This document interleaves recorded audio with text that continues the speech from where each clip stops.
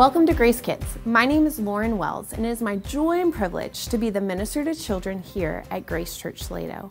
It is our mission to partner with parents as we help kids encounter the one true God, be equipped with truth through Scripture for years to come.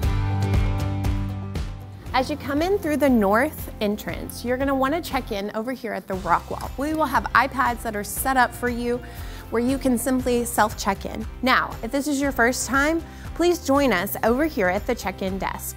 We will have someone from our check-in team who will be there to help place you in the right class. If you have an older student, Grace Kids, kinder through 5th grade, they will attend worship through music with you in the sanctuary before they are dismissed through these doors to head to the Oak classroom for their time. After you check in, you will have your kids and they will head all the way down any of these hallways. You will notice on all of their tags that we have a tree theme.